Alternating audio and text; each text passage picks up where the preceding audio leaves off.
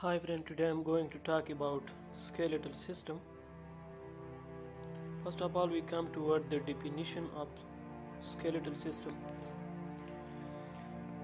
The skeletal system is the bony framework of the body. Or the second definition of skeletal system is the framework of bones and cartilage that protect our organs and allows us to move.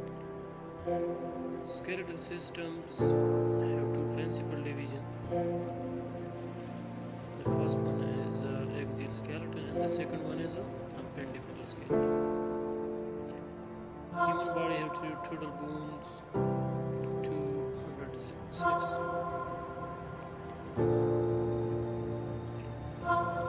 First division is axial skeleton, which have total bones 80, which includes bones of skull, thorax and vertebral columns, and from longitudinal axis of body. The axial skeleton includes all the bones along the body's long axis. The second division is appendicular skeleton, which have total bones 126, which include bones of the limbs and girdles that attach them to the axial skeleton. Associated cartilage and ligaments and other connective tissue. Now we come toward the function of skeletal system.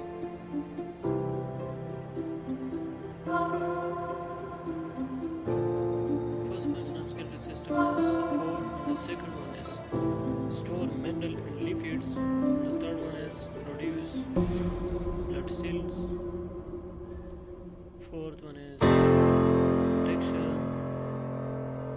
The fifth one is leverage.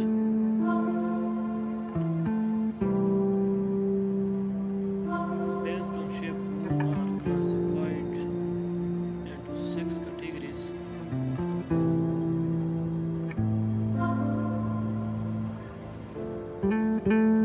Which is dead bones,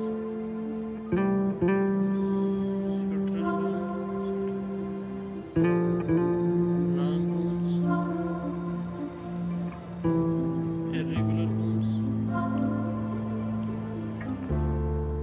sesamoid bones,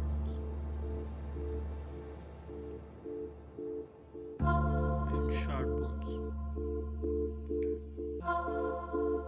What are you thinking about bones that are alive or dead? Which answer is? From skeleton, you might think that bones are just dead, hollow structure. But in living persons, those hollow